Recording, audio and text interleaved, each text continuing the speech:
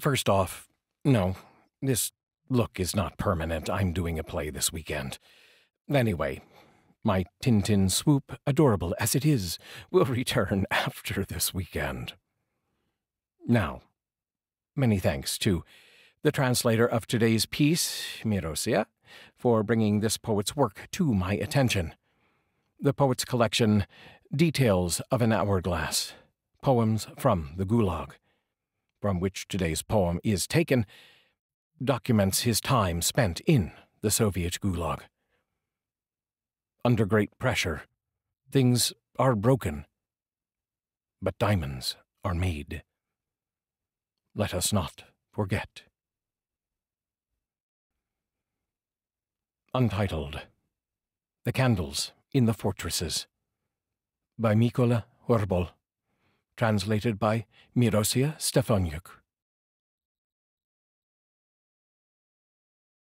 The candles in the fortresses tapered and burned out. Abandoned buildings gazed at the world through black battlement holes. On the graves of executed freedom, nettles grew. Through the gaping main gate, the plague of forgetfulness walked out and wandered off aimlessly.